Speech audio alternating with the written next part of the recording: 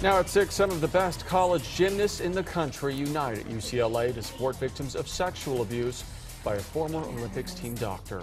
Good evening, everybody. I'm Peter Dow. And I'm Andrea from GE. UCLA, a team and program hit hard by the abuses of former USA gymnastics doctor Larry Nassar, came together today to pay tribute to the young women at the center of this massive case. CBS 2's Adrianna Weingold is live now at Pauley Pavilion with more. Adrianna.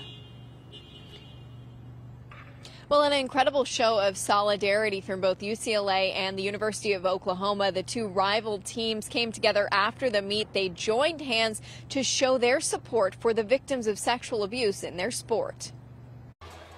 Women from two of the best gymnastics programs in the country, the University of Oklahoma and UCLA, put down their rivalry and came together to support survivors of sexual abuse at the hands of former Olympics team doctor Larry Nassar.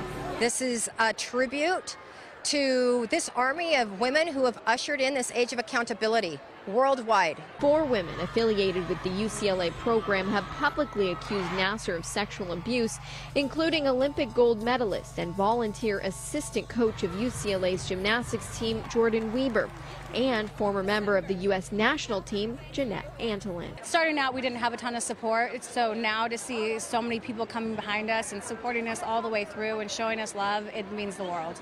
After the meet, the athletes covered their leotards with T-shirts that read, "Together We Rise."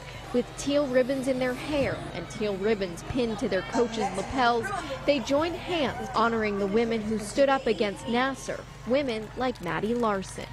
I mean, it's something that I never felt in my career as a gymnast. I felt obviously like support from my family and my other teammates, but something like this where you feel like a whole community is behind you, it was just something I couldn't even imagine. It's overwhelming, but like in an amazing way. A strong message of unity and hope, with both teams standing together, supporting one another, speaking out against abuse. And one of the things that was just so incredible to see was the strength that these young women have, both physically but also emotionally.